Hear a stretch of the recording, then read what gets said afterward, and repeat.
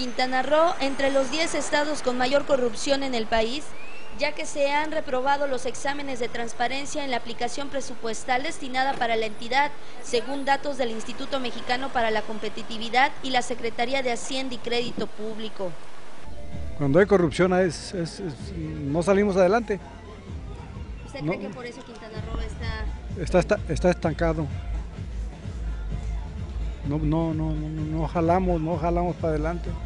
Para todo hay que soltar dinero. Si no sueltas dinero no haces nada.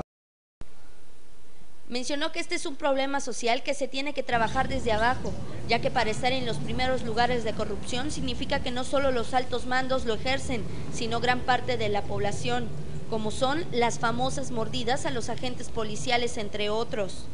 La mayor parte de los valores, como por ejemplo la honestidad, el compromiso, la ética y el compromiso social, no están tan arraigados, ¿no? O lo vemos como algo pasado de moda, ¿no? De hecho, nuestra sociedad se carece por ser muy libertina.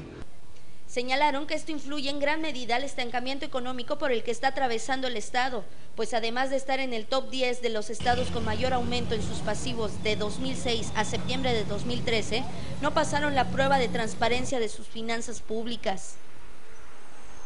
Cabe mencionar que México ocupa el lugar 106 de 177 en percepción de corrupción, donde Quintana Roo se encuentra en los primeros 10 con mayor corrupción. Para Notivision, Aurora Montiel.